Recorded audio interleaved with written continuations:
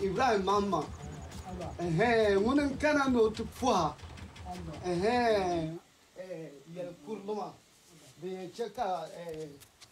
When I started collecting artifacts in 2012, people thought I was crazy, actually. It's not very common to find a master's degree student every day going around collecting like old jute sacks, smokes, and other materials. I was always trying to explain to them that there was something really significant about the historical memories within those objects that we could somehow transform.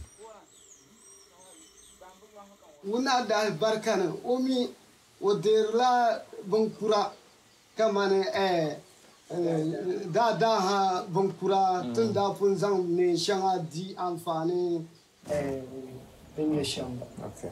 Yes. That's a fire. Because the bola being asha them history ma. So that into the emagban to Buamle. Kaletonia. Kama dada ma being armo and danyale history sharing the repunin bon. Then to ambitious other punin bon. Okay. Then Kubala. Okay. Okay.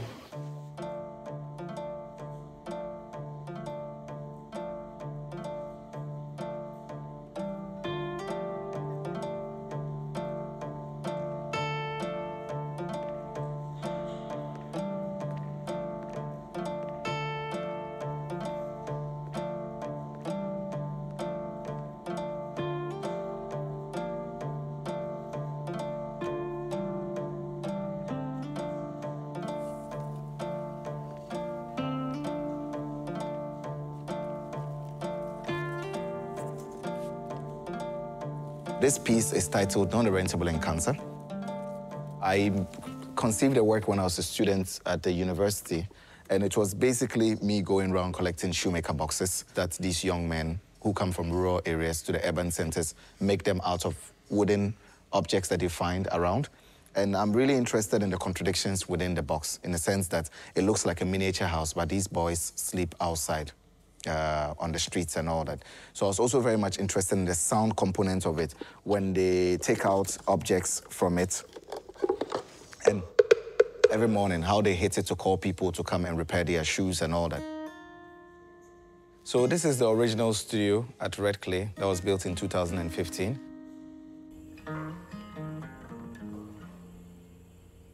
Red Clay is my life's work. I live here, I work here, my studio is here. I wake up every morning here. I eat here. Yeah, I do everything here.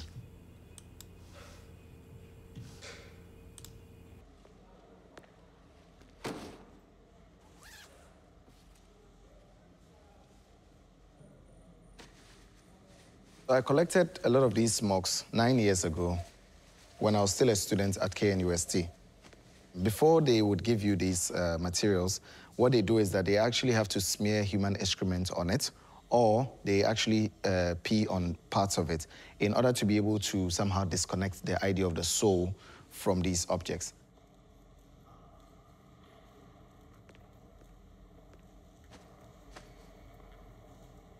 Over the last 9 years or more, I've been collecting various objects around the country, from the railways to smokes to other spaces.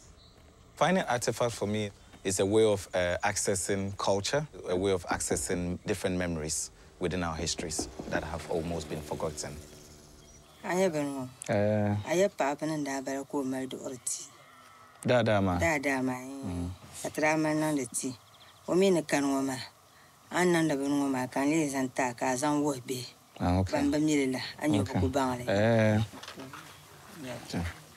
Oi, bono, me, ka zongo kurugumbala. Anya.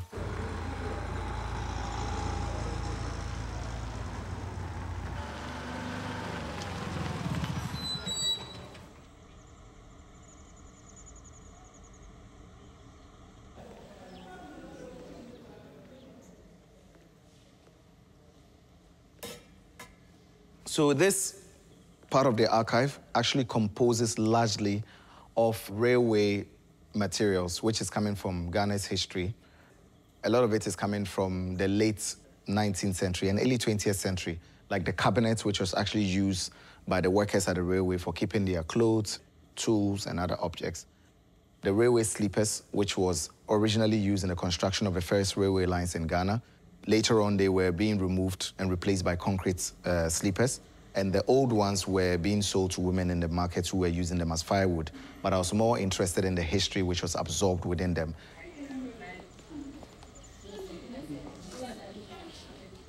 So this is red clay. It's just red clay. So this building is actually borrowed. The idea is borrowed from the railway buildings that was made by the British back in the late 1800s. Being an artist, I'm interested in how I can borrow materials from history.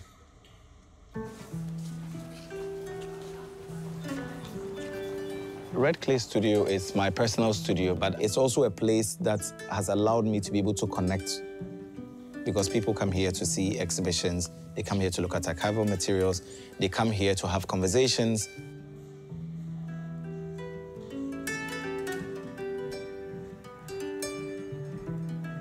Can you tell me what you see? Like, what's the material made of, the work made of? And what does it smell like? It smells, and there's a smell that comes from it. Animal skin and what? But there's something else. Smell it. All of you, please come. Don't be afraid. So these things that you see, these are bare sheets that the fishmongers at the coast.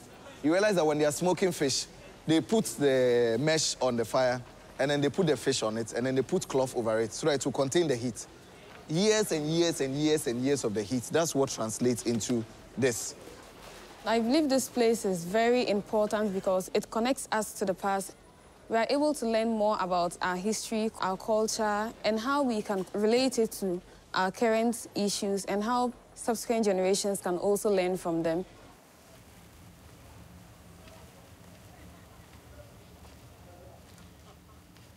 This is the Parliament of Ghosts, and the Parliament of Ghosts was a work originally conceived in 2019 for a museum in Manchester called the Whitworth. And the idea of the Parliament was basically to take old residual things from the railways, Ghana Railways, and also the Gold Coast Railways, back to England to create this parliamentary form that could allow for people to re-encounter history in a very different form.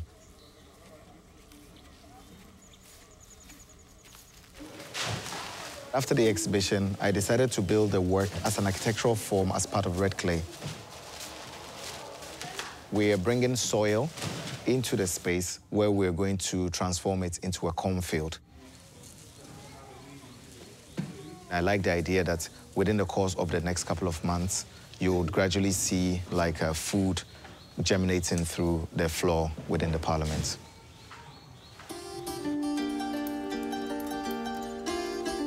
I fund the institution through various exhibitions that I do around the world, and also works that I produce here in the studio that are also sold to museums around the world.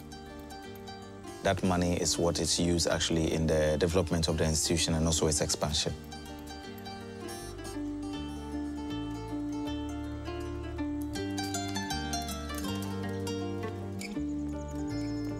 The point of bringing the airplanes here was to open up a possibility of new conversations and new dialogues.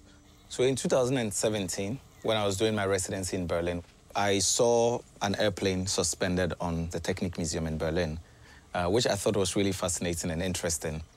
Of course, subsequently in 2018, when I came back to Ghana, I saw some old airplanes at Kotoka International Airport. And that was when I started thinking, oh, maybe these old airplanes could have a new function.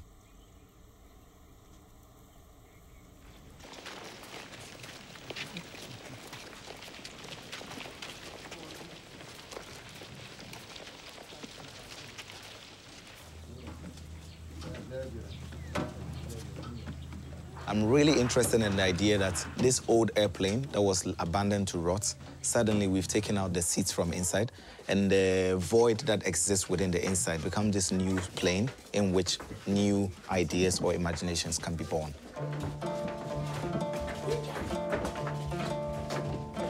These kids come here to play, to learn about the histories. We do drone tech classes, coding classes. The children are important because that's where the future lies.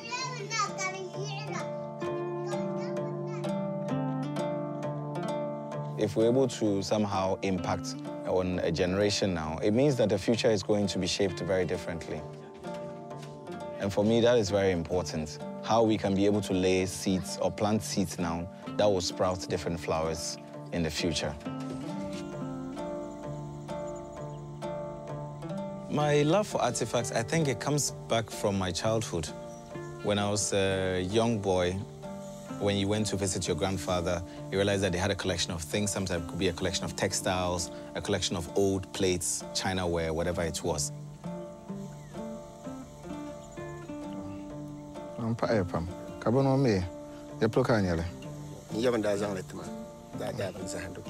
Okay.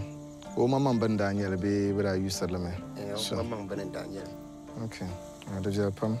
Mama to be man in yellow, but on a paragraph. Because never pump dinner had him crab and be no sure never been your banana.